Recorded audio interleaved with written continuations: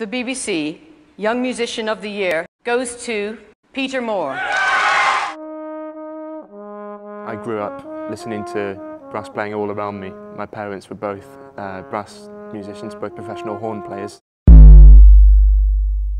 The story behind the Yamaha instrument is what I've played on from quite an early age. You know, my teacher Andrew Berryman at the time suggested that I try his Yamaha that he was playing.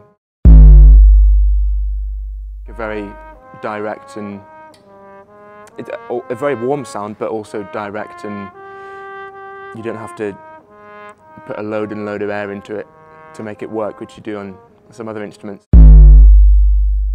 In July I'll be appearing at the SliderAsia festival in Hong Kong. Very, very excited about that.